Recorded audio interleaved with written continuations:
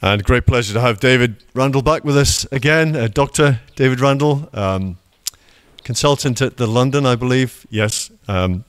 Also 4 children, so a very busy man. But thank you for making time, David, for us once again, sharing from Psalm 27. It's a delight to have you, as always. Thank you.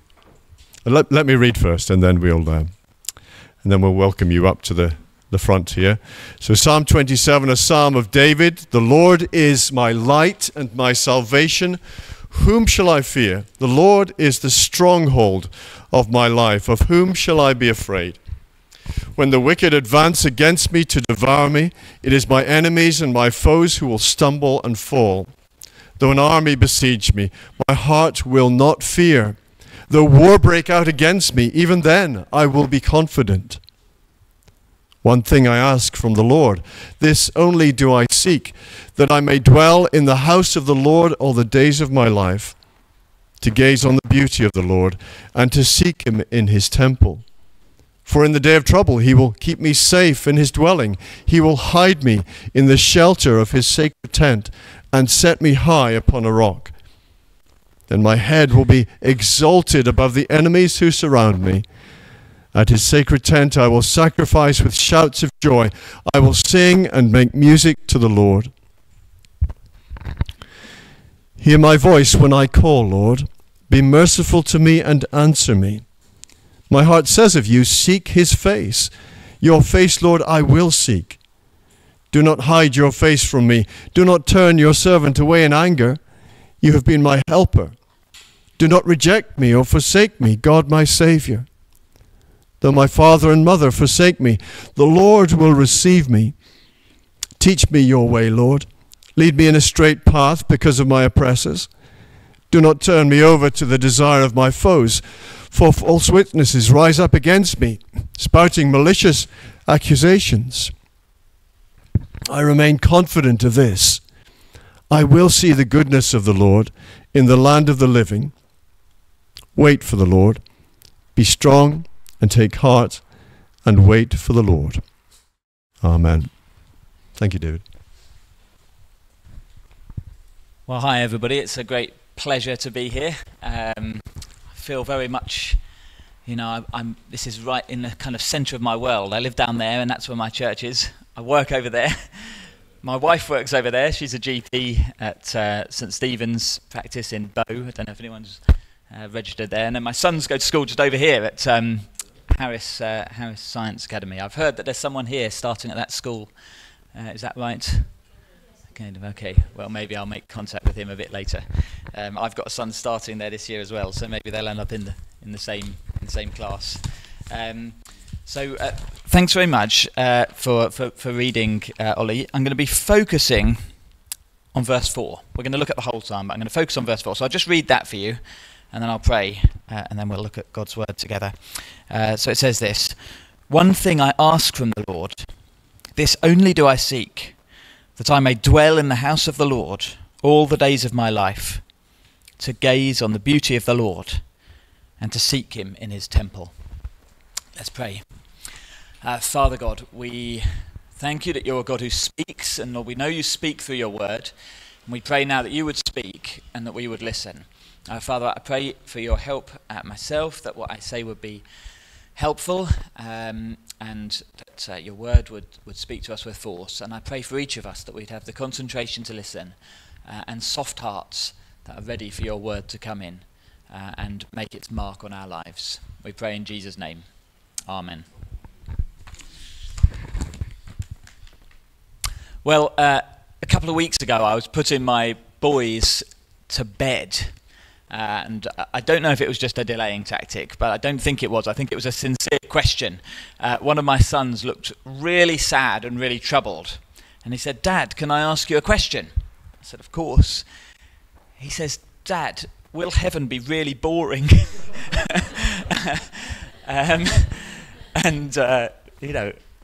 Fair question, really. So we talked a bit about what we have to look forward to as Christians, and we talked, the Bible talks about a new heaven and a new earth. It said everything that we enjoy in this life, all the really good things in this life, will be there, and they'll be perfect, and they won't be spoiled by sin. But I also said, the best thing about heaven is that God will be there. Jesus will be there. And he said, oh. And he wasn't quite convinced. And I think he's probably vocalizing what many of us perhaps feel. What does it mean to spend eternity with God? Is that a good thing? I mean, I know we feel that it ought to be, but what does that mean? Well, here, David says, one thing I ask from the Lord, this only do I seek, that I may dwell in the house of the Lord all the days of my life, to gaze on the beauty of the Lord and to seek him in his temple. Is that what you're seeking? Is that what I'm seeking? Does that sound good? Well, hopefully, as we look at his words, that might start to excite us, and hopefully we can get a vision of how good that is. We need to get our heads around what this means. It's difficult for us to understand because this idea of looking at God seems to go against some of the other things we're told in the Bible. Here's 3 reasons why it doesn't make a lot of sense to talk about looking at God. First of all, God's invisible. We're told that in very straight terms in the Bible. When Paul writes in 1 Timothy chapter 1, verse 17, he describes God as immortal, invisible, the only God. So one of the qualities God has is that you can't see him. So what does it mean to gaze on God if you can't see him? He doesn't have a face, he doesn't have a form, he's not made of stuff like you or I am. What does it mean to look at someone who's invisible? This is a big part of the experience of the Old Testament people of God. When they come out of Egypt, Egypt was stuffed full of gods you could look at. Obviously they're not real gods, but these statues of great things. You can see them in the British Museum, these great gods statues, with funny heads and that kind of thing. Very impressive to look at. And they come out into the desert, and who are they worshipping? Well, it's a God who can't be seen. Appeared to Moses in a burning bush, but God's not a burning bush. Appeared in a great pillar of fire and cloud, but God's not a cloud. There are these ways of thinking about God. He's described in different words to us. He's described as a father or a husband or a shepherd, but what does that mean? What does he look like? How can you gaze on a God you can't see? Jesus says to the Samaritan woman, God is spirit. He's made of stuff, but it's not the same stuff we're made out of. So how can you see a God who's invisible? Secondly, he's dazzlingly bright. God is so completely holy and perfect that to look at him is to be destroyed. Actually, if you're you and me, we can't look at God and live. I remember when I was a kid, I went on camp, and during this camp there was due to be a solar eclipse, which we were all very excited about as kids. And yet the leaders ran round telling us, don't look at it. Don't look at it because your eyes will be burned. When I was at university, there was something called a transit of Venus, where the planet Venus passes across the surface of the sun. And again, got all the same stuff from the university this time. And we thought we were adults, we could make our own decisions, but they were so worried about us burning our eyes from looking at this planet going across that they set up this thing in the university grounds, something called a camera obscura, where it cast a sort of shadow, and you could watch the planet going across the face of the sun, but all you could see was a reflection, because to look at the sun itself is so bright, so dazzling, that it burns our eyes. Well, again, in 1 Timothy, at the end of 1 Timothy, Paul says, God alone is immortal and dwells in unapproachable light, whom no one ever has seen or can see.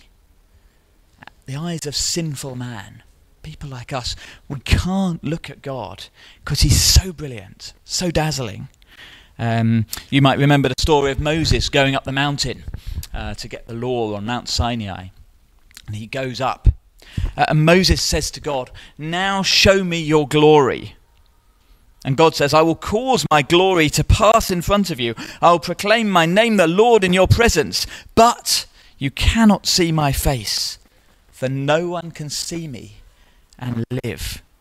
And Moses is hidden in this part of the rock, and God's glory passes past, but he can't see God's face because it's so dazzling.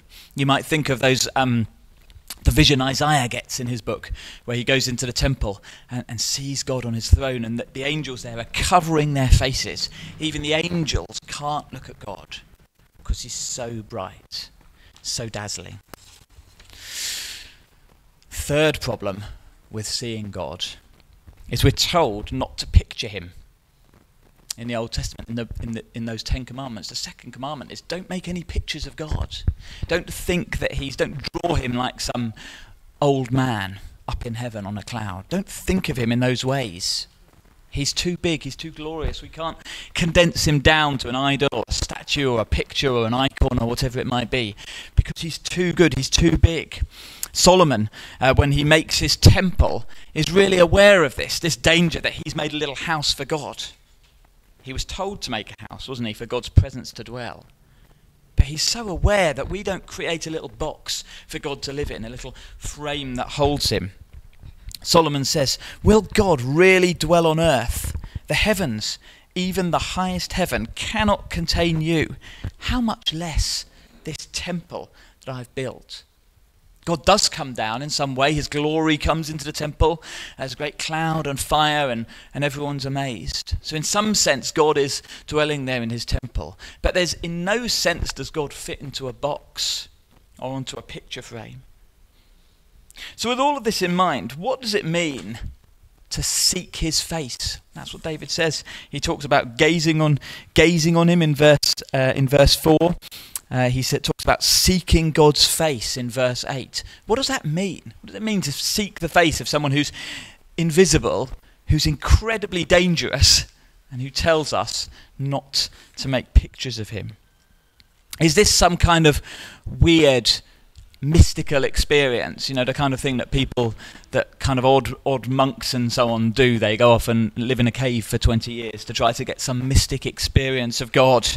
Is God just some kind of devastating cosmic explosion? I don't know if you've seen the Oppenheimer film, but this guy is making the first ever nuclear bomb, and the key moment in the film, they set this thing up in I think it's in New Mexico in the desert, and they put this bomb on a big pole, and then they all go back several miles they have to go back, and they all put on dark glasses and blow it up, and there's just this kind of dazzling explosion, huge release of energy, and they're just standing back with their dark glasses. Is that what it means to look at God's glory? Well, hold that thought. What does it mean to see God's face? Just hold that thought and that question. And now we're going to dive into the rest of the psalm, if you like. So Psalm 27, we're told in the inscription it's written by David. That's King David in the Old Testament. We don't know when he wrote it, but it's a time clearly of intense personal opposition. Some people think that this was at the beginning of his life, when he's an outlaw. He's been anointed as king, but there's another king on the throne, and he's running. He kind of got a band of people around him. Some people think it comes later in his reign, when his son Absalom has deposed him as king, and David's had to run away with a few loyal followers. It's not clear, and it doesn't really matter. It's clearly the context is of intense personal opposition and possibly betrayal as well. In verse 10 he says, "My father and my mother forsake me." We don't know whether that means that there was a time when his mum and dad actually turned against him, or possibly they died.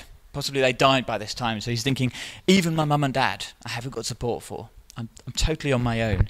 And he is being viciously and personally attacked by people who are opposed to him. In verse 2, it talks about people trying to devour him, actually trying to kind of eat his flesh, if you like. That's how much people hate him. If you look at 12, the context particularly seems to be malicious accusations, false witnesses, people twisting the truth, people lying and saying things that aren't fair about him. That seems to be the particular context of this psalm. So what I want to draw your attention to is this is a real world psalm. This is not the psalm of someone who's gone away from the world and living in some monastery or trying to just kind of read books and sit there and think about God. This is a real world psalm. This derives from intense and painful personal experience. I wonder where you're at in your life right now as you come into church today. Maybe things are kind of generally okay, and you've got much to be thankful for. Perhaps you're facing particular personal opposition. Perhaps there's people who've really got it in for you. That might be at school, coming to the end of the holidays and you're thinking about going back, and there's some real difficulty in your class. Perhaps it's at your place of work and there's someone who's making your life difficult. Maybe there's a whole system that makes things very, very hard for you.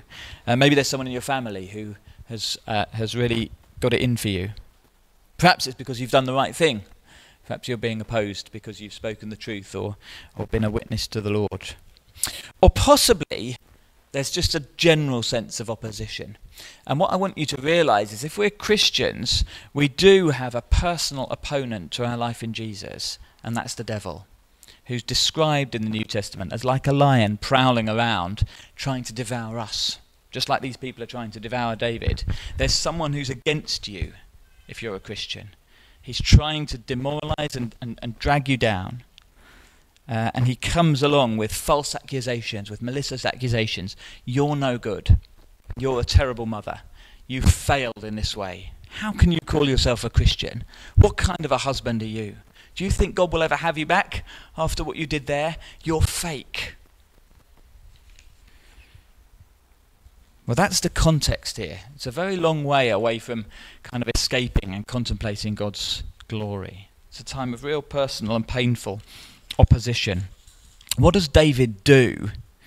Well, actually, as Ollie was mentioning earlier, he expresses extraordinary confidence, especially in the first half of the psalm.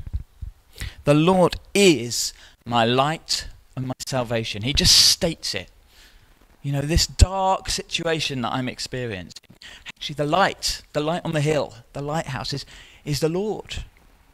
My salvation is the Lord. There's a hymn which I think we might sing later that talks about being surrounded by salvation. Those are the walls. The Lord is his salvation. He states that. He talks about God being the stronghold of his life.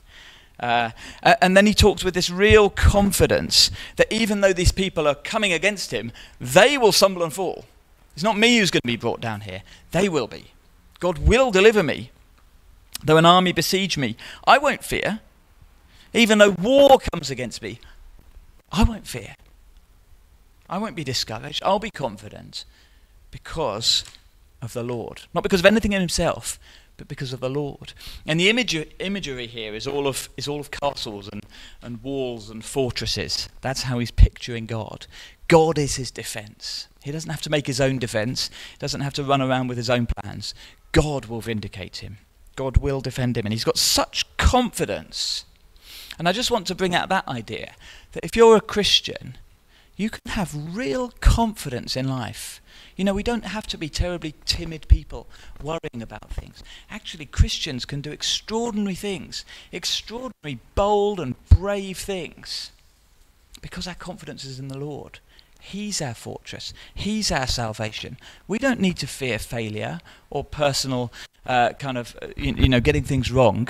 As long as we're trusting in the Lord and seeking to do what he's told us to do, we can be really bold and brave things, do really bold and brave things. And if you look down at the history of the church, it's filled with Christians who do amazing things, really big and bold, confident things, because they're trusting in the Lord. We don't have to fear failure in the same way other people might, because God's on our side. With your help, I can advance against a troop, says David a few psalms earlier, Psalm 18. With my God, I can scale a wall. I don't have to be afraid. I can do amazing things because God is on our side. So with this in mind, his confidence in who God is, this picture of God as his castle, he's able to turn his back on his opponents, not worried about them, and he turns in, and it's almost like, I don't know if you can imagine one of those like fantasy films where they're running from this horde of orcs or whatever it is, some terrible opponent, and they run back inside their castle and slam the gates, and maybe the arrows are clattering against the walls and all the shouting and so on going on outside. He gets inside his castle and he's secure. But instead of focusing now on what's outside, it's almost like he turns away from that and he looks inside at who he's looking at and the beauty of the Lord. Do you see that change from verses 2 and 3? The wicked are coming, the enemies, the armies besieging, even then I'll be confident. And he turns away from that and he says, one thing I ask from the Lord, to dwell in the house of the Lord all the days of my life. And it's almost like the picture of the temple becomes kind of like a castle. And the reason is not the physical fabric of the building, because actually this is a tent. This is a tabernacle tent. This is not going to provide any kind of physical protection to him. His protection is the Lord. And he comes into the temple, into this tent, if you like. He's not relying on the thickness of the fabric to protect him. He's relying on the Lord to protect him. So he turns away. He comes into his castle, which is the Lord. And then it's like, wow, he doesn't just see some empty courtyard with a few, bows and arrows leaning against a wall or something. He sees the Lord inside his temple. And what he finds when he turns away from the noise of the world, when he turns away from the army that's persecuting, when he turns towards the Lord, what he sees is just so beautiful. And I want to focus on that idea of the beauty of the Lord. Because beauty goes a little bit beyond simply listing what's good about God. Some people don't like learning theology. They think it's boring. They think it's dry and dull. And it can be if it's done the wrong way. If you just read a book of theology and it's like, chapter 3, subsection 7, paragraph 5, line 2, and it says this, God is eternal, it feels very dull, doesn't it? But when you see that, when you see who God is, when you see what that means, God becomes beautiful. And beauty is some response that we have to what God is. Theology lists out what God is, and it's so good and important to learn. But then when that has its effect on us, and we start to respond to it, that's when we can talk about the beauty of the Lord. It's what God's goodness does to us. There's many bridges in the world, aren't there? You get some very, very dull bridges, dull functional things made out of concrete or bits of steel or whatever, and they do fine, they get you across the river. But then you get some really beautiful bridges. Really, really beautiful bridges. Bridges that make you want to get out a pencil and draw them, or get out your paints. You just want to sit there and look at this bridge because it's so beautifully built, and it does something for us to look at that bridge. There are many hatchback cars that allow you to get your family around, get your shopping in the back. But sometimes someone designs a hatchback car that's so beautiful, that looks cool, looks fantastic, and the manufacturers can charge £3,000 or £4,000 extra because everyone wants this car because it looks so fantastic. There are many modern music songs that are recorded and they have a little bit of time in the charts and then they're forgotten and they pop up every now and then on the radio. And yet there are some songs that are so memorable, that just fit with us and people love them. Perhaps they express some deep emotion, or they're just so catchy. I was watching a documentary a while ago about what music does. If you get a group of people in a room, or probably in a field or something like that, and you play music to them, everyone's brainwaves start to move in tandem. They've done this. They put electrodes all over people's heads, and when people listen to music together, all of their brainwaves go at the same time, and that perhaps expresses that way music can bring people together. That great sense of kind of excitement you get when you're all listening to a piece of music together, and that sense of community. They were using in their study a song by Stevie Wonder, Superstition. Do people know that song? If I was to play it, I'm sure you'd. They say that song is the most danceable song in the world. Apparently, if you were to play it now, almost everybody would start, shifting their weight from one foot to another, or tapping their hand or whatever. These music, it's just a series of notes, isn't it? Singing and whatever. But when it plays, it excites something in us. It changes us. That's what beauty does. When you see a beautiful vision of mountains or bridge or car or whatever, or you hear this music, it does something to us. And that, I think, is what the psalmist is talking about when he talks about the beauty of the Lord. It's not just a list of objective things that are good about God, but actually the beauty is we see that and we think, wow, and it changes us. It moves us. It's as if we start tapping along to the beat or shifting our feet or whatever because of what this thing does to us. We are made to adore God. And when we listen to good music, when we look at some fantastic view or some seascape or the night sky or whatever, something in us responds to that and we feel a lightness in our heart. That leap, that connection that we feel is in some imperfect way us worshipping God. And many people are not Christians and they just experience that reaction and they don't know why. But actually everything we see around that makes our hearts sing is a little testimony to what we're here for as humans. We're creatures who are made to worship. We're made to enjoy beauty. And we echo that when we see beauty in the world around us. Novels, films, art, all the creative industries that produce stuff for human consumption, they're capturing this hunger we have at a deep level for God.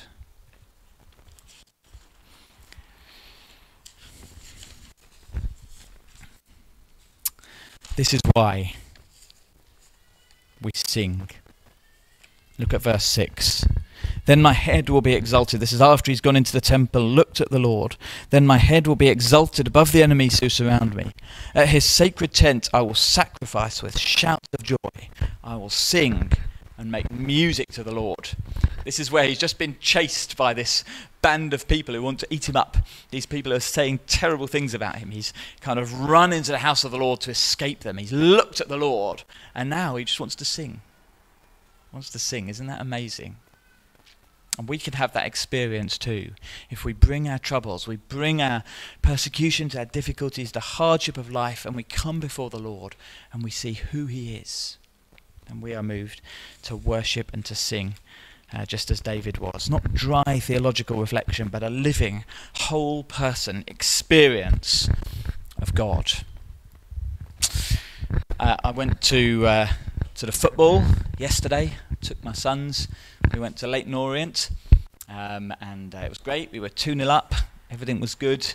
And then it absolutely started tipping it down in the second half. I'm sure you all kind of experienced this. You could barely see the players. It was raining so hard. And there was just this dramatic thunder and lightning over the stadium. You know, this massive thunder and lightning, streak of lightning all the way across the sky, and deafening thunder. But when we see that magnitude, that extraordinary outburst of power, and we're awestruck, aren't we?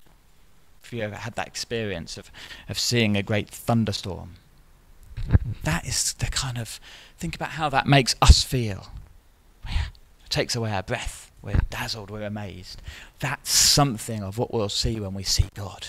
His great power, his great creative power, and it blows us away. Think about the amazement we see when we see the most delicate, beautiful flower. And if you get your magnifying glass out and you study it and you see the shapes and the curves in the petals, you see the veins, you see the translucency and the colours that blend, and you think, wow, who did that? When you put on your David Attenborough and you see these the amazing complexity of life, and the beauty of all the animals that have been made and the plants and how the ecosystems work together, and just a sheer variety of butterflies there are, or monkeys or whatever, and just the amazing complexity and beauty of what God's made. And you think, wow, look at yourself, how we're made, and something inside us is excited. Think about the beauty of Scripture. You know, sometimes when you're reading your Bible and you think, wow, this is speaking directly to me. This person who wrote that, they know, I know exactly what they're meaning. And I had never thought about how God's goodness applies to this situation. I would never have thought of putting it in that way. Wow, these words, they were written in Hebrew or Greek, and they've been translated into English, and yet they speak into my heart. And it excites you. You think, wow, that's the beauty of the Lord. The beauty of, the awesome beauty of the thunderstorm, the amazing, complex beauty of creation, the beauty of Scripture, how it speaks into our hearts. And perhaps chiefly, I think, the beauty of mercy and grace, the beauty of the gospel. Last week we went with our family on this sort of Christian family camp, and we took along a load of kids, some from our church and from other places. And I was doing the talks, and I was doing a series of talks about the parables that Jesus tells, parables from Luke. And I decided to do it based on a Mr. Man theme. So we had these different, I produced these pictures of different Mr. Men and what they show us, the different characters in the parables. And then at the end of the week, they were all kind of being auctioned off. The children got to take home these different pictures. And the most popular one was Mr. Lost. Mr. Lost. We did it about the lost son, the prodigal son. This boy who wanders off, is stupid, reckless, really bad, but he ends up totally lost and far from home. And he had a picture of this kind of Mr. Man character walking one way, looking at his map, looking sad and miserable. And the father comes running down the road to him and throws his arms around this son who's got into a terrible mess, been really bad, but there's a way back. There's a way back.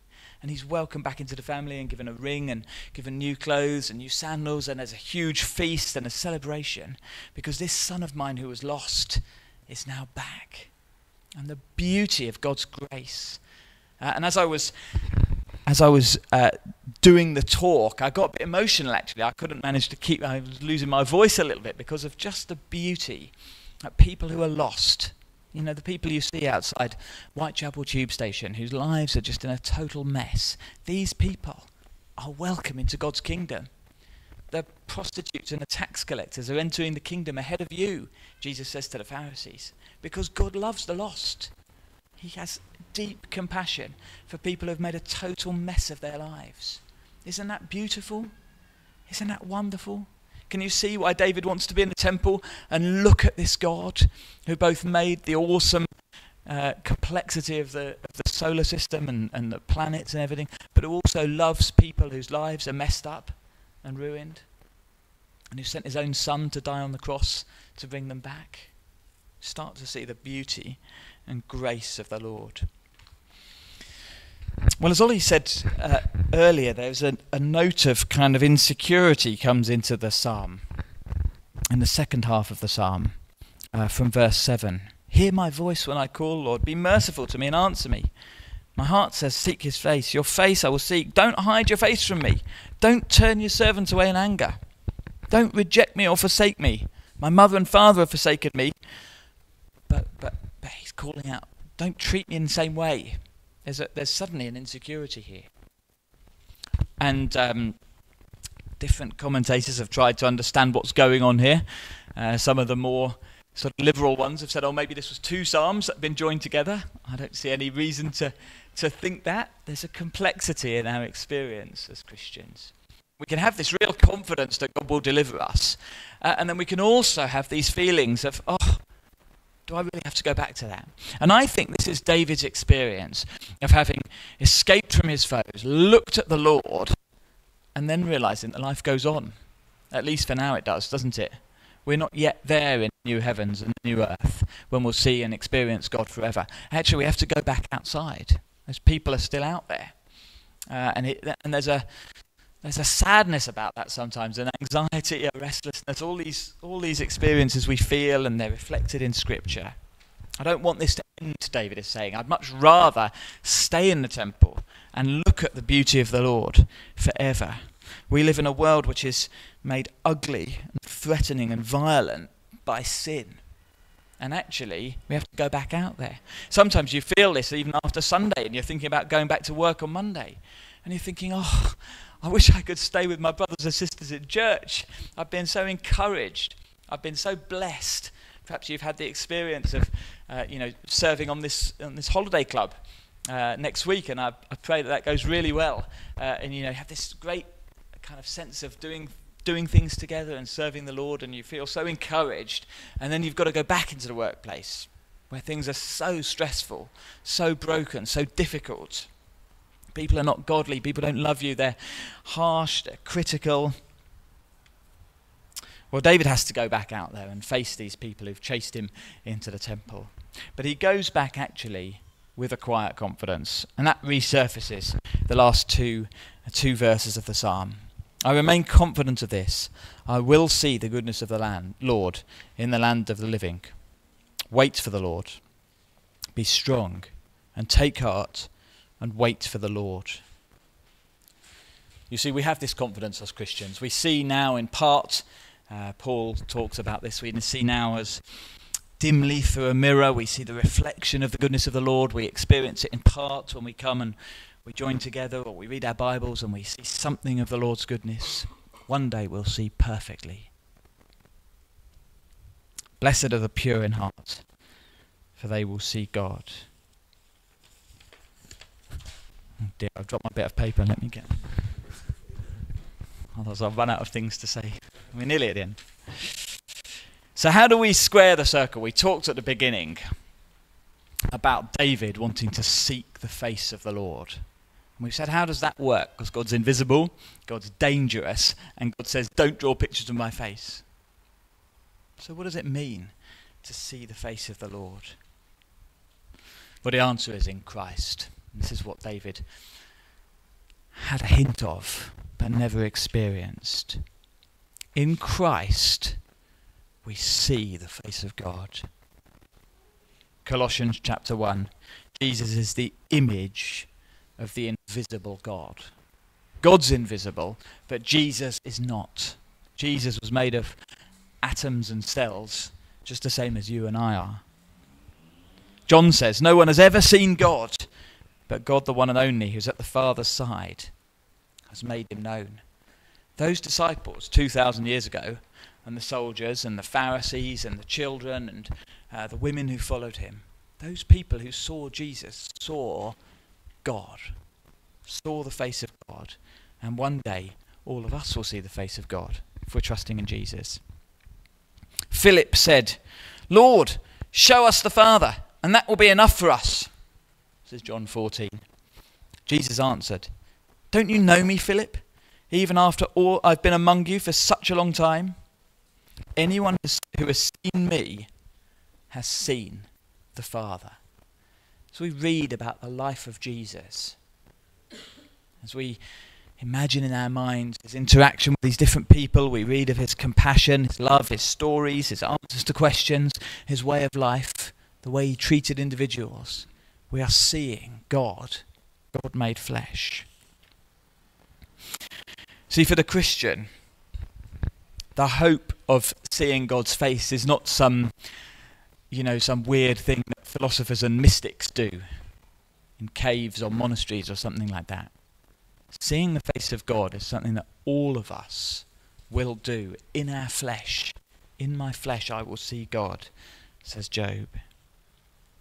It's a physical, face-to-face encounter with the risen Christ. In 1 John 3 it says this, dear friends, now we are the children of God, and what we will be has not yet been made known. But we know that when he appears, we shall be like him, for we shall see him as he is. You and I are going to see Jesus as real as you see me now. Because he's risen, and he never gave up his body. He's there in heaven with a body, and he's coming back. And we will see him and we will meet him. We will see the face of God in the person of Christ. Scary business when John sees him in Revelation. He falls down as though he's dead because Jesus is so dazzling, so beautiful but so dazzling. And then he's reassured and he's helped to his feet.